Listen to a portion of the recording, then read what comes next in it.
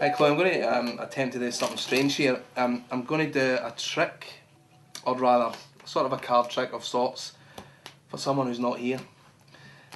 Sounds difficult, I know, but I'll show you what I mean. If you cut the deck in half, you can shuffle them. Actually, shuffle them first. Make sure that they're definitely mixed in no order, or no specific order.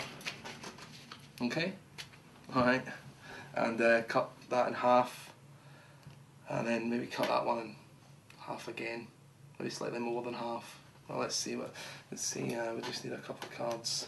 We don't want it to last all day, so. Here's some random cards right from the deck. We're going to do a trick for someone who isn't here, someone that you know. So can you think of someone's name that's not here that I don't know, that you can only think of in your mind? You think of someone. I should mention their name should be less than about 12. Then it's not like a big long name or anything, is it? No, good. Okay. So in order to have them choose a card in their absence, what I'm going to do is have you spell their name.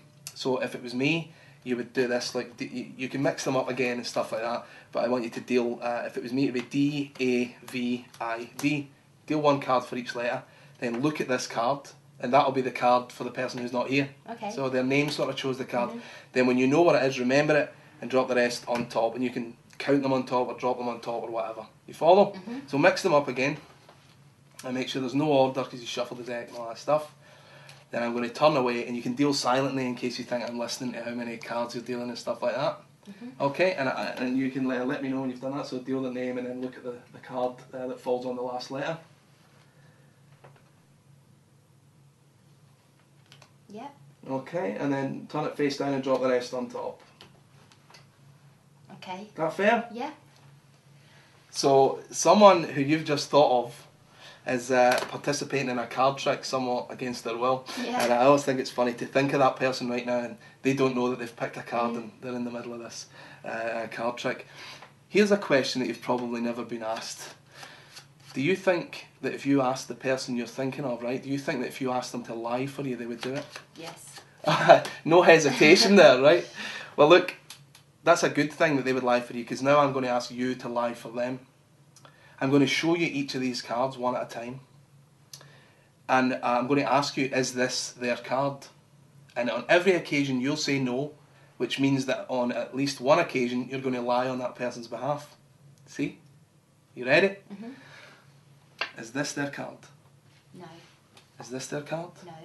Is this it? No. No. No. No.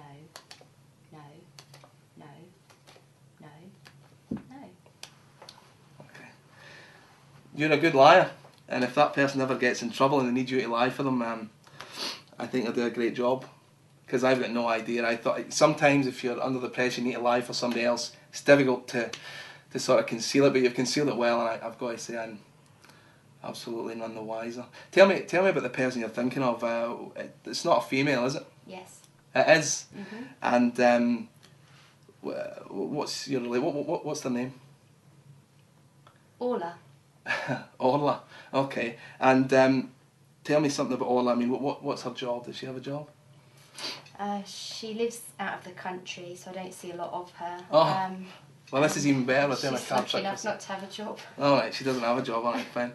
Tell me that, if she was here and we were doing these card tricks, would she enjoy that? Is she the type of person who enjoys that? Yeah, I'm sure she'd humour you. Okay. Well, thank you so much.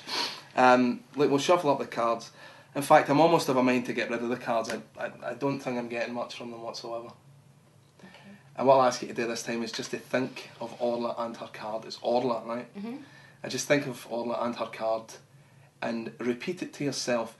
But what is often a good idea here is to repeat it in Orla's voice. So can you imagine Orla saying the card over and over and over again, and look at me and say it over and over? You doing that? I think Orla's card is the